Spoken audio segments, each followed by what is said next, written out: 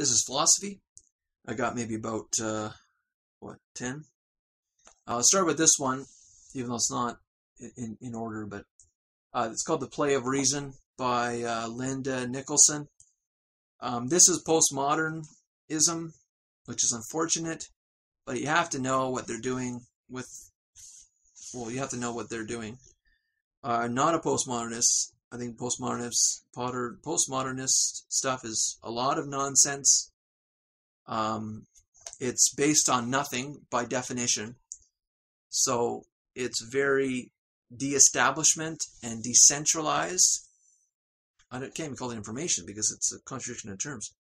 But anyways, it's got stuff in here about history and women, morality, so feminism, foundationalism, all that kind of stuff.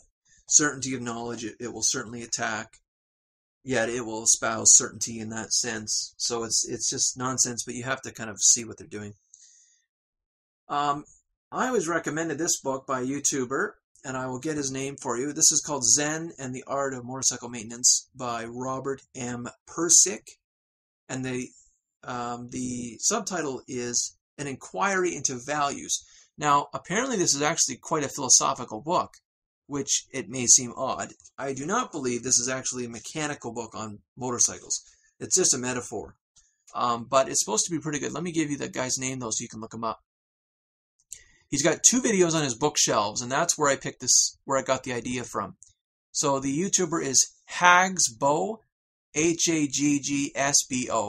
So look up that YouTuber. He's got a couple videos on his books, and he's got a lot of good stuff. So have a look at that. But anyways, pick this up. It's supposed to be a good one. Here's just a kind of a textbook on ethics, ethical theory, classical and contemporary readings, and oh no, I guess this was in the book. I was gonna say this has just got the standard people in it.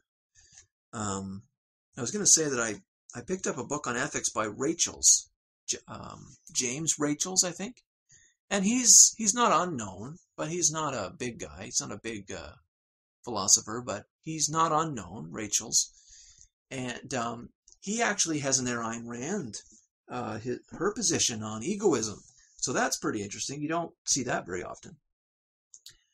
I picked this up recently. I didn't know whether I had these essays, the Self-reliance, and these essays. I've got a book on Emerson, a big one, a Penguin, I think, like a big compilation, but I didn't know if I had this stuff. This is a Dover print, which are always nice. So I got this just in case, just actually not too long ago.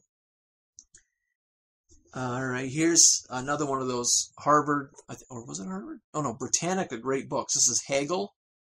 I don't know if I have anything on Hegel. I think I probably have one thing on Hegel. So I've got this now. Hegel wrote on history. This is on philosophy of right and philosophy of history. And he's the guy who said that the whole is the true, but that's not really his idea. But that's what he kind of espoused. And here's another one of the Britannica. This is Montesquieu and Rousseau. Now, the reason why I got this is because I've been looking for a while. Montesquieu's The Spirit of Laws. Haven't been able to find it. It's in here. So now I've got it.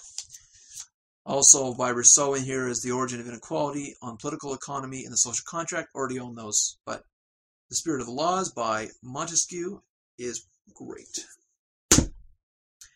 2 more modern ones. My supervisor just gave me this the other day, actually. Freedom and Reason by Hare, H-A-R-E. I believe he is a philosophy of ed guy. But this is great. This is written in the 60s. So I'll be glad to see that. There's a lot of misconceptions about what freedom is. There's all kinds of different views on like the Rousseauian wild child kind of freedom. So just license, really. License to do anything. The child's running around smiling and laughing and doing anything. Then that's like the standard of freedom. But then you could take the Montessori view. I don't know if this is originally with Montessori, but this was her position. That the child who is crazy that's not a good thing. They are not purposeful. They are not intentional. They are erratic. They are not controlling themselves. And through education and through discipline in some respects, you can allow a child to better control their movements so that they can do things that they really want to do. There's another concept of freedom. So there's different ways of looking at freedom.